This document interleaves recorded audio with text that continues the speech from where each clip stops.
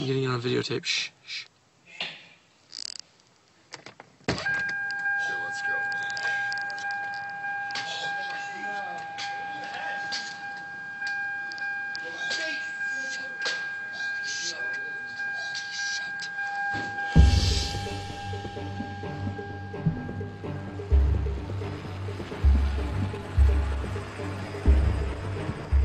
I was 8 years old when George Holliday woke to the sound of helicopters, grabbed his new video camera, and started recording the scene outside. Shows what appears to be a group of LAPD officers beating a suspect. I was too young to see the Rodney King tape when it first aired on the news, but I was old enough to witness the video's impact in the months and years that followed. There is a new weapon being used in the war on crime, and it's called a home video camera. In this video age, more and more people own video cameras, and they're carrying them around with them for the purpose of shooting possible news footage. Not guilty of the crime of assault by... Even as a child, that verdict didn't seem right. If I go into a store on videotape and steal a Twinkie, I'm going to jail for 6 months, okay? You got 4 guys on videotape, obviously savagely beating someone, and they get off. I'm black, they're white. You know, what's happening here? These officers have a job to do, and in doing that job, they have to be given a certain amount of reasonable, and that's what this is, you know, reasonable force. I'm here to tell this jury, no, our eyes did not deceive us. We saw what we saw, and what we saw was a crime. The Los Angeles basin is beginning to look like Kuwait after dark, with fires and looting breaking out as far north as Hollywood and moving west toward Beverly Hills. Watching the LA riots on TV, I knew I was witnessing history. It seemed George Holliday's tape had changed everything and sent the message that the world really is watching. But almost 20 years later, just as cell phone video is beginning to become ubiquitous, another police encounter, one even more shocking than Rodney King, was captured on video.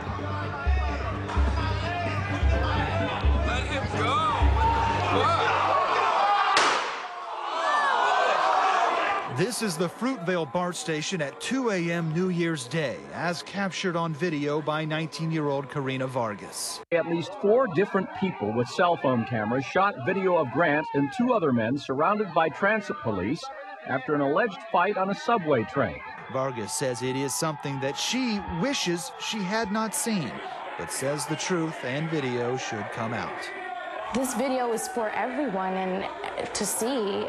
I want to show it to his family. I hope his family sees this. It's for everyone to see that it was not right. Once again, I was stunned by the jury's verdict. Although the officer was found guilty this time, the jury convicted Johannes Messerly of only involuntary manslaughter, and the judge sentenced him to just 2 years in prison. Just as Oakland had erupted in riots after the video first surfaced, news of the verdict and sentencing also ignited a public uprising. But what if every police encounter was captured on camera? Could technology transform a troubled police force into a squad of model officers? The city of Oakland is trying to find out.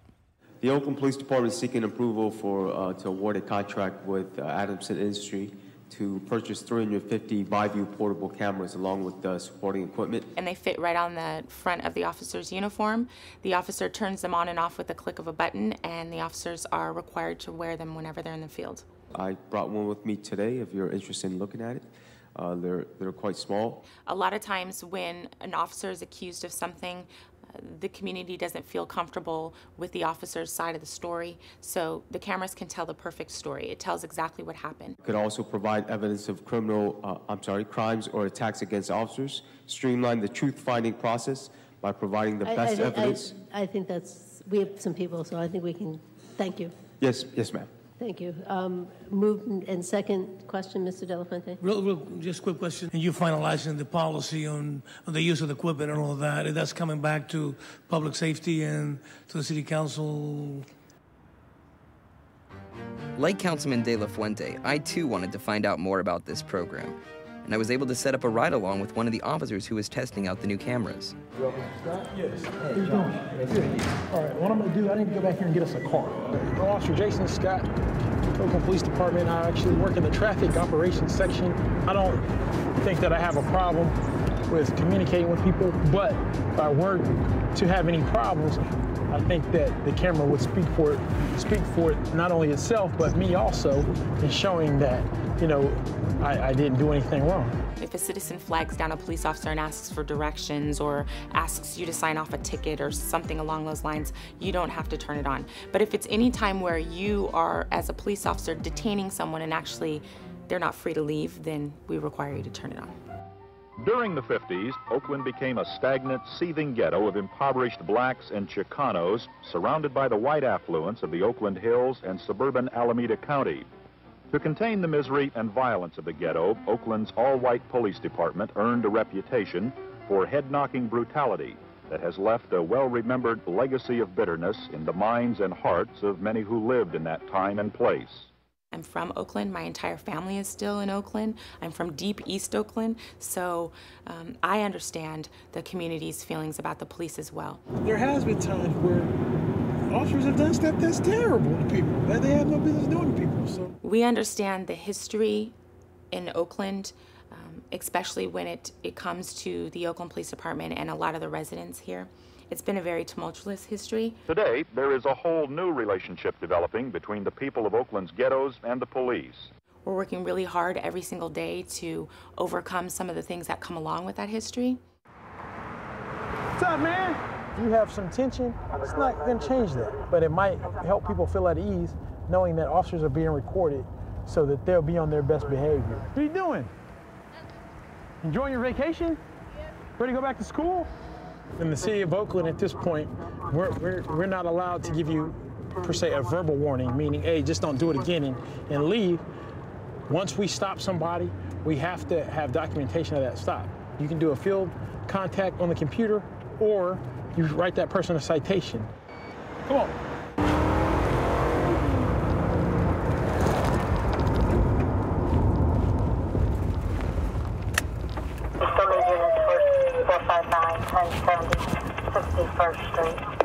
I'm in Berkeley now at Alcatraz and Adeline. 2 X-ray George Henry 247, a white Toyota, driven by a male white in his 20s. He stopped for speeding. Go for it. Hi, sir. 41 and a 25. Oh my goodness, can I please tell you? Do me a favor first. You see that car on the park behind that, so we're out of the road. Well, this is the one who's walking back up, and he's already getting ready to say something. You're gonna don't stop. You gonna let me talk, or you're gonna get the break you were asking for. You're gonna fix it to you for not having your reg in the vehicle warned for speeding, so you don't get no points in your record. Thank you so much appreciated, and I will slow down. Okay. What else will be advised on that going off to Harrison and McCarthy, code 6? You know, a lot of people have negative view of the police. So if I was to give you a break, I can do something that can help to ease your mind as far as some of the negativity that you may or may not have. Where's your new camera? I missed it. So whenever you make contact with anyone, you take a picture of it? No, this video it's recording us on video. Oh, it's recording. Mm-hmm. Some people have asked, hey man, is that the camera? So some people do. And some people, I don't know if they don't notice because you have so much equipment on. Why don't you tell them that you have a camera running? I didn't know I had to. You don't have to. That's why I don't. There's no expectation of privacy, you know, out here in the streets. Another one of the big reasons why is because you notice when she saw that you were recording, the first question was, what's he doing with that camera? So, you know, I don't want the camera to be the reason that somebody starts, you know, not being so nice to me. The only thing that we had concern about is the fact that they only hold 4 hours worth of tape. So there is going to be a time period during the officer's shift where the officer has to come back to upload the videos. So that is a minor concern. It does take away that officer from being out on the street and answering calls for service. At the very least, you'll probably spend at least about a good hour.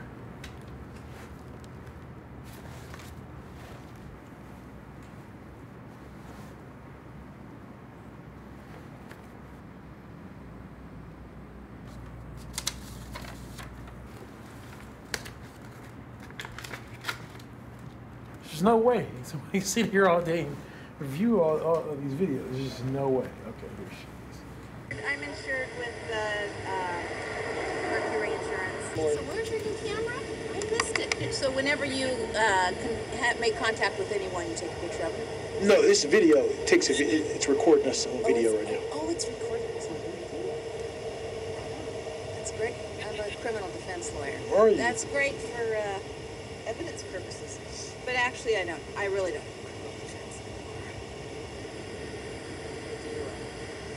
You're getting a fix-it ticket for not having your current reg. That's it. I'm not giving you speeding. Thank you. I try.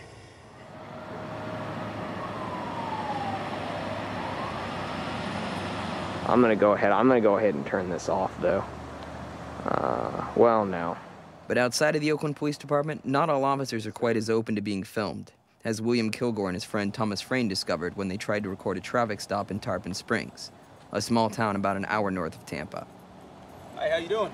Good. How you doing tonight? I'm doing wonderful. That's My name's good. Officer Swatala with Tarpon Springs Police Department. Hi. Here's the deal. You've been videotaping us? Yes, sir. Okay, good. What you just videotaped was this officer receiving consent to search that person. Okay. At which time he found a felony amount of a controlled substance, okay? Really? Okay. Yes. Which makes your video camera evidence now. So I'm going to request the videotape out of your camera. If you don't give it to me, you'll be arrested for obstruction. If it's on someone's personal camera, you can ask them to give it to you or to turn it in. I don't know that I'm able to just take your phone from you unless it's evidence of a crime that you were involved in. Do you have the Tarpon Springs police number? When Kilgore refused to hand his camera over to the officer, the police arrested him. I'm going to place you under arrest for obstruction, okay? If I start demanding names and holding people there, it turns into a detention, and it's illegal detention, right? So we can get into legal problems. I don't think there's any questions now that what the Tarpon Springs police did was wrong. Pinellas State Attorney Bernie McCabe apparently agrees. His office refused to prosecute Kilgore, who resisted turning over his video camera and tape. Citizens can film the police whenever they want. You might not be able to film certain things, but I don't think that there should be time where you're just prohibited from recording, period.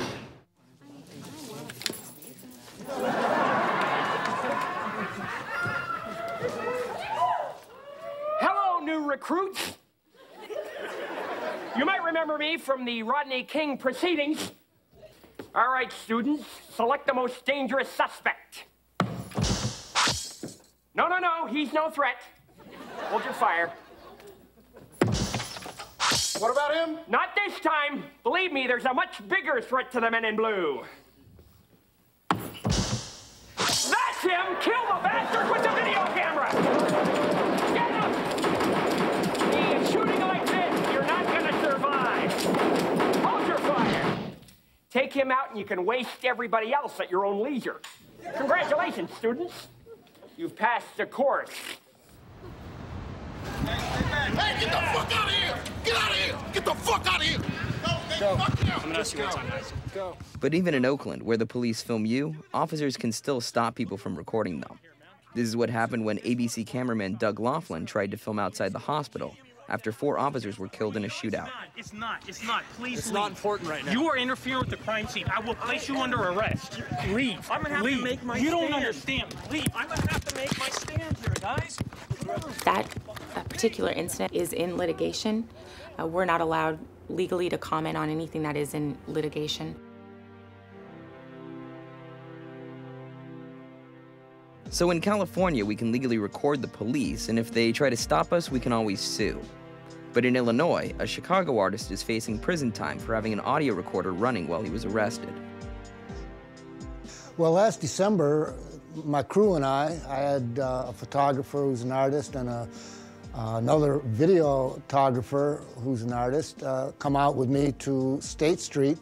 We were simply there pre-Christmas rush selling art for $1, you know, and offering it to people around.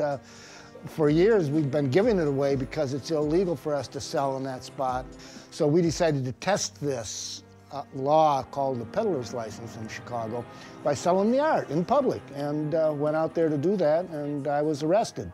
And I expected to be out in 4 hours. They didn't let me out in 4 hours. They took me to Cook County Jail in the morning, and I gave me papers that said I was charged with 2 counts of a misdemeanor, selling art in public, and one first-class felony for eavesdropping. And then I realized I was in a much different position than I had expected. The law has two different categories.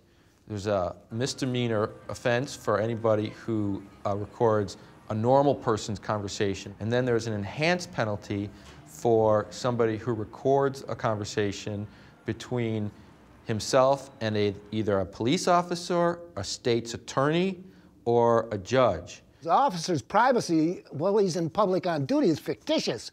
He has no privacy. The state themselves record him during his duties. We believe that not only does the First Amendment protect your right to speak, but it also protects your right to listen and hear. And one of the elements of hearing, in this case, is recording. But the judge didn't agree with us, and so now we have to go to trial. It's possible I could be sentenced to 15 years. That's the maximum. The minimum is 4, but the judge could decide that I had a good record and never been in front of the police before or had any problems and decide to give me probation. And you never know. This is Chicago, Cook County. They could do anything. See, the thing I won't allow is for them to frighten me, you know? I mean, we have to fight for our rights in this country. People think that we're given rights by the First Amendment and the Constitution, but that's the biggest confusion in this country. We have to fight for every right that we have today. We have fought for, has been fought for in the street by people. Free art? Everyone's different. Thank you. All right, by many different Chicago artists. Thank you. Have a great day. The ability to record your public officials in public is one of the tools you must have, because when you go to court and they ask you for the evidence, you have to produce some. If you say, well, I seem to remember that the policeman said, and the policeman said, I didn't say that, who are they going to believe? No law in Illinois restricts videotaping anything that happens on the public way. In Chicago, we have 10,000 cameras that are recording, police cameras that are recording actions on the public way. They're all permissible. But these surveillance cameras do not record audio, and the law only applies to sound. So although Chris had only a digital recorder running, he could have been facing the same charges had he instead used his cell phone to videotape the police. No one from either the state's attorney's office or the police department would talk to me about the legality of recording the police. So after dropping Chris off at his house, we decided to record the cops in his neighborhood to see what would happen. At first, the police ignored us. But when someone in a car the police had pulled over started talking to us, the officers decided to intervene. I'm sorry, what was that? Do I have the right to record in public?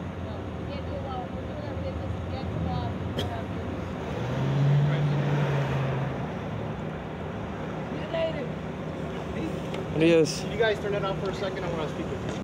After I turned off the camera, the police informed me that under a new law, it's illegal to film the police. They refused to say it on camera.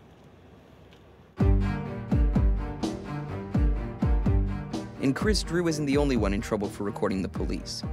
In fact, prosecutors in at least 3 states, Illinois, Maryland, and Massachusetts, are using the existing eavesdropping laws to file felony charges against people for making similar recordings.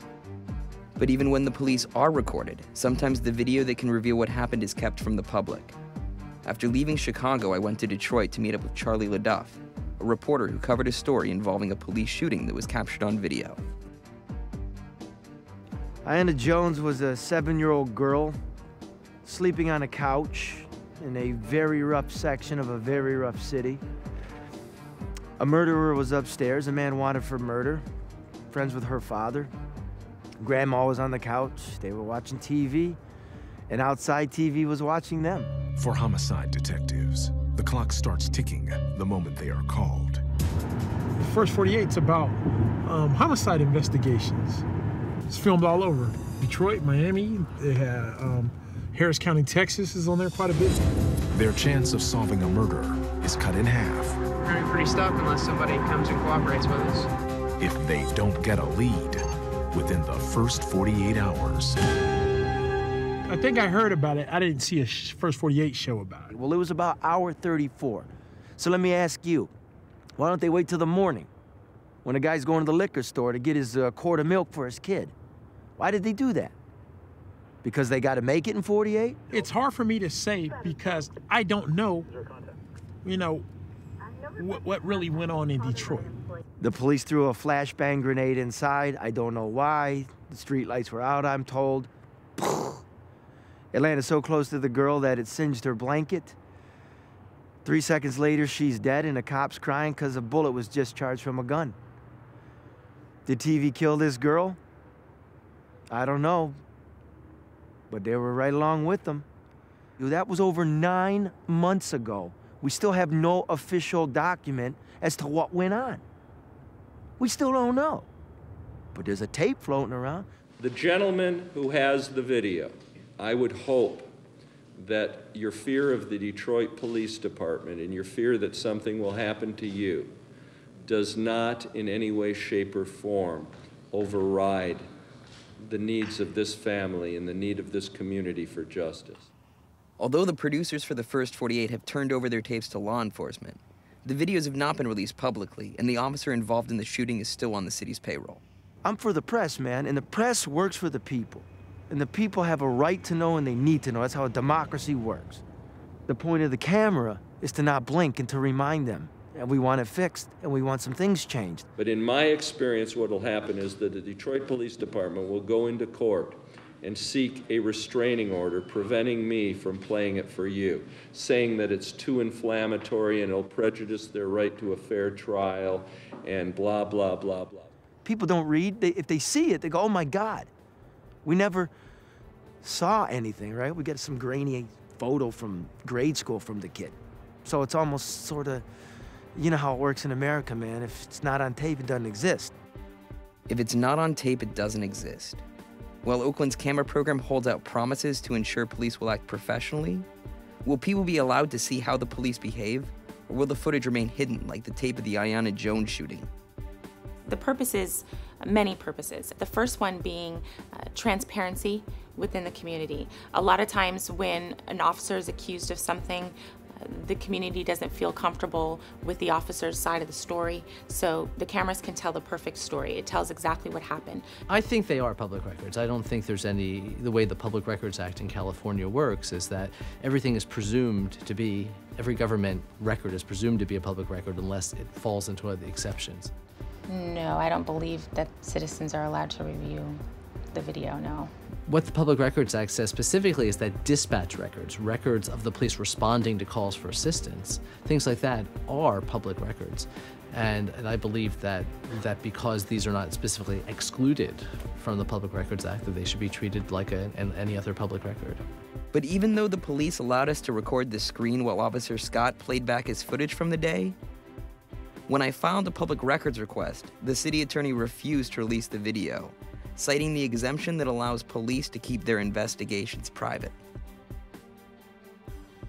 The videos are always evidence. But if the city of Oakland will cite that exemption for video of even a traffic stop, then is this program really about police transparency? I hope these cameras, all this stuff we're talking about with the police and the communities, it's to help. If it helps, okay. Something tells me it's not helping. So if these are public records, how can we ensure the public has access to see them? The only way to enforce the Public Records Act is to file a lawsuit. You'd have to file a lawsuit challenging the assertion of that exemption. But even without access to the videos shot by the police themselves, people like George Holliday and countless others will continue to help ensure our police are held accountable. Knowing what you do now, would you still have shot the video on March 3rd, 1991, or hearing all the sirens, hearing the copter, seeing the lights, would you have just rolled over and gone back to bed? No, I'd do it again. We're fighting for your loved ones to be able to flip open that cell phone and record that action against them. Somebody needs that right. If you don't think you need it, somebody you know knows they need it.